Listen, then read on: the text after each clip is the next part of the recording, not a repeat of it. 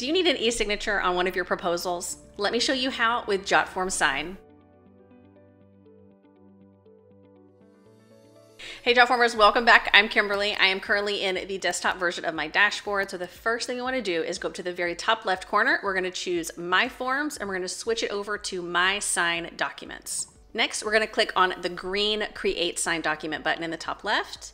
And then from here, if you already have a PDF version of your proposal, you can always use the Upload Document option.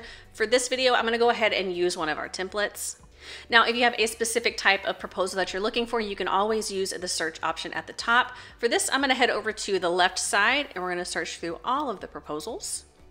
And I think I'm going to use the one on the far right, the bid proposal template. All right, let's go ahead and take a quick scroll and we can see the areas right here. We have one in orange and one in purple. So it looks like the orange is going to be me, the person who is sending the bid proposal. And then we also have the client who is accepting the bid proposal. So I'm in orange and then they are in purple. So if we keep scrolling down, looks like we have the final sign on the bottom, again, orange and purple. But let's go back up to the top. One thing that I highly encourage you to do is just make sure that everything is on the right person. So I can see right up here, the contractor, which is me, is in orange, and the client is also in orange. So we need to change this over to the client. Now, if you click on any of these fields, it's going to pop up, and right here we can easily change it from me to the client. And then right down here we see this is also the client. So same thing, we're just going to change this from me to the client. And I think everything else looked pretty good. Now, if there's anything that is missing that you need to add, a new field that you need for them to fill out or sign, it is very similar to our Jotform form builder. So over on the left-hand side, I'm going to choose to add fields. We can choose from any of these. So just for example, if I want to drag in a signature right here, we can do that, and we can also change it from here. But you can notice whenever I brought it in, the right panel, the properties panel opened, and we can do the same thing over here. We can change from me to the client, we can change the field label, and we can also make it required or unrequired. But for this example, I'm gonna go ahead and delete this field. So let's go ahead up into the top right-hand corner. Let's preview this document. All right, because we are viewing all roles right here, if we scroll, it's gonna look exactly how it did in the builder. So if I wanna see what this looks like just for the client, we can change this right here to the client. And we can also see that this right up here changed from 33 fields to fill out to 8. So if we scroll down, we can see the client here, here, here, and we're of course missing the contractor piece.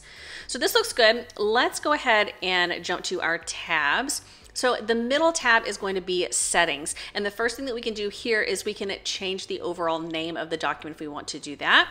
Next, we have our email settings. If you'd like to change the email subject, you can do that here. We can also put a message that is going to go to everyone who is going to be receiving this PDF. So let's go ahead and just put please sign ASAP. If you have any integrations you would like to add, we can do that here as well. But let's head to the Send tab because that is where the magic happens.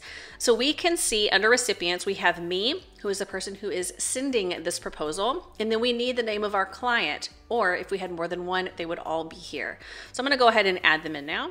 Then to the right of every person, you're going to see a key and a message bubble. If you would like anyone to enter in a passcode, we're gonna choose the key. And we'll just say 123 for this example. And then this message is going to be only sent to them within that email. So they're going to get the please sign ASAP message that we put in the settings tab, but this is going to go to just my client. So this is a great place to put. The passcode is 123. All right. So here we can see that the key is now blue, letting us know that it's being utilized. And there is also a dot on the message to let us know that there is a specific message. All right, let's jump up to options. Here we can set an expiration date. We can send automated reminder emails. If we want to send every 2 days, we can do that. We can also turn on signer delegation. So if you want only the person that you're sending to sign it, make sure that you turn this off. And if you want to use the CC option, you can. But let's head back over to recipients. Now, as of right now, if I hit send to sign, both me and my client are going to get this proposal at the same time. That is not what I want. I want myself to get it first so I can pre-fill it out. And then once I'm done, it goes to my client. And we can do this with signing order. We just have to toggle this on right here. We can see these dots showed up. If we need to move these around, we can, but the order they're at now is perfect. So let's go ahead and click the send to sign button. All right, we've officially been sent. We can see who it has gone to as well as who has that passcode. But before we jump over to the emails to see what this looks like, I want to take you to the inbox. So up at the very top where it says Sign Builder, we're going to click on Inbox. And across the top, you can see numerous tabs to go through. The first one's going to be All Documents, and that's going to be every document that has you tied to it. It's going to live there. Then we can see right here, waiting for my signature, there's a 1 bubble, and that's the one that we currently are working on, the proposal. Now, as soon as I sign this proposal, it's gonna automatically leave this tab and go to the waiting for others. Once they complete it, it'll go to completed, and then we also have canceled and declined tabs as well. I'm gonna go ahead and put this back on waiting for my signature so we can see it disappear. But let's head over to our emails and let's fill this proposal out. All right, so we are in my first email, the person who is sending and filling out the original bid proposal. And we can see right here, it says that please sign ASAP. So I'm gonna go ahead and click on Review and Sign Document. Next at the top, I don't know if you noticed this, but it did say 25 and then it dropped down to 22. A really great thing about this is it's going to pre-fill out some of the fields for you. So let's go ahead and take a quick scroll and see what needs to be filled out. So right here, we'll put our company name. We can see the required fields for my name, and even my email has been filled out.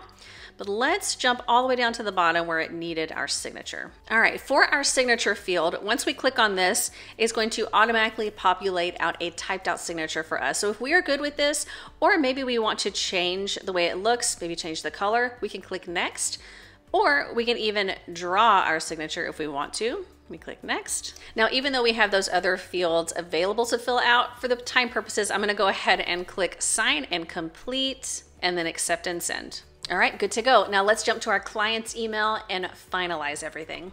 Now we can see that same message, please sign ASAP, but then we also have that private message just to my client, letting them know the passcode is 123. So let's go ahead and review and sign document, then our passcode of 123 and validate. Now we can see at the top right here, it says we have 8 fields to fill out, and now we have 5. So let's go ahead and finish filling this out.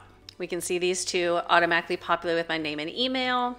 And then down here on the bottom, let's go ahead and do our approval date. And then also same concept, if we want to draw our signature or type it, we can. And up at the top, we're gonna choose to sign and complete and accept and send. All right, good to go. So let's head back to my inbox, and we can see it's not in waiting for my signature and it's not in waiting for others. It is now moved over to completed. And in addition to that proposal, if we take a scroll past all of these pages, we also get an audit trail. So we get to see where this went and how long it took in between each stage. Now, if we need to download or print this, we can do this right up here. But another great thing is this data also lives over in our tables. So we come to the top left-hand corner, we can choose tables. And if we take a quick scroll, we go all the way to the right, we can see both of our signatures here. And it's as simple as that. If you have any questions about utilizing Jotform Sign for e-signatures with your proposals, let us know, and I'll see you next time.